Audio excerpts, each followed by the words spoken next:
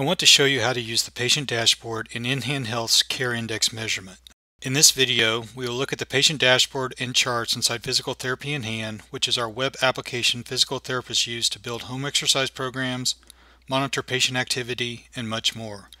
We will also look at the compliance monitoring and feedback collecting features inside the InHand Health patient app, which is a native app patients use on their smartphones or tablets to follow home exercise programs and securely communicate with their PTs. Okay, so let's get started. When a PT signs into their Physical Therapy in Hand account, he or she will land on a patient dashboard like this one that provides an at-a-glance status of each patient's rehabilitation progress. Let's take a look at some of the key features. Sort options help you customize your analysis of your patients. Read and respond to the latest securely transmitted messages from your patients that they have sent to you from their InHand Health patient apps. Within each patient's capsule is a profile image, the patient's self-reported pain and recovery levels, as well as their monitored compliance levels during recent workouts. At the end, patients indicate their levels of satisfaction with their recovery. Background colors are representative of each patient's CaRe index, which is a combination of the factors we just covered presented as an aggregate score. Red and orange backgrounds indicate low CaRe index scores and patients who might need attention. Greens and yellows indicate high CaRe index scores and patients who are likely progressing well. Gray indicates patients who have elected not to use the InHand Health patient app or patients who have not logged into the system yet. Click on any patient's capsule and then the Charts tab to see greater detail on pain, recovery, and compliance levels.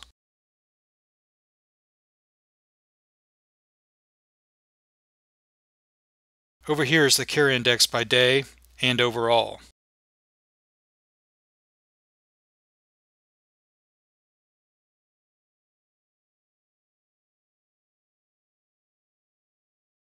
Now let's switch to the InHand Health patient app.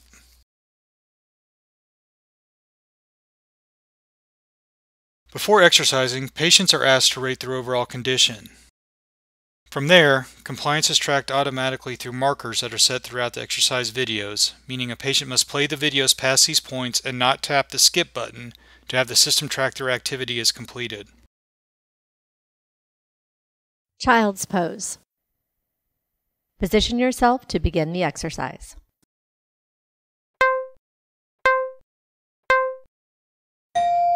Tuck your hips under, rounding your low back, pulling in your lower abdomen. After exercising, patients are also asked these questions that feed directly into the charts and CaRe index in real time.